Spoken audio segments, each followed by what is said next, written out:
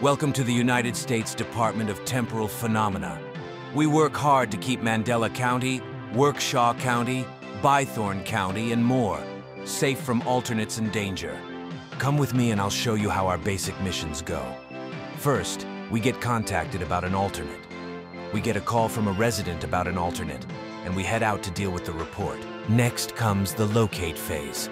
We locate the alternate and immobilize it as best we can, using high-level anesthetics and tranquilizers as needed.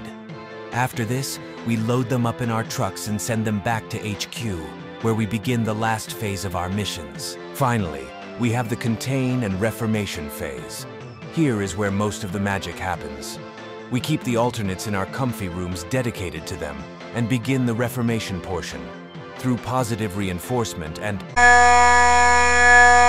constant encouragement, we manage to change the alternates and their ways, making them more passive and compassionate.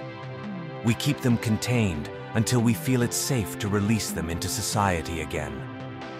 This doesn't always work, however, as some are so stuck in their ways that they refuse to change no matter how much encouragement and praise they get for showing any sign of change. Our facilities have the containment rooms outfitted with plexiglass windows, so nothing can break in or out of their cells.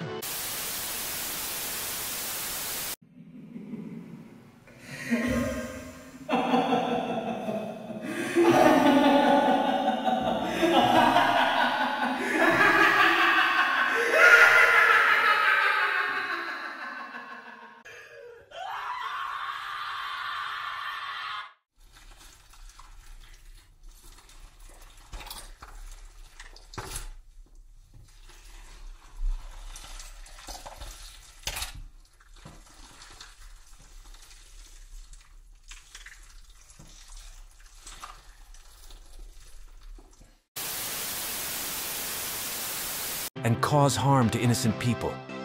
We take our job seriously, and above all things, wish for no people to be hurt.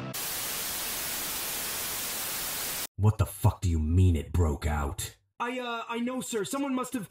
the door must have been... I don't care. Get out there and find it. It's one of the most dangerous ones we've come across, and we need to contain it. You either come back with that thing in tow, or you don't come back at all. Now get out there.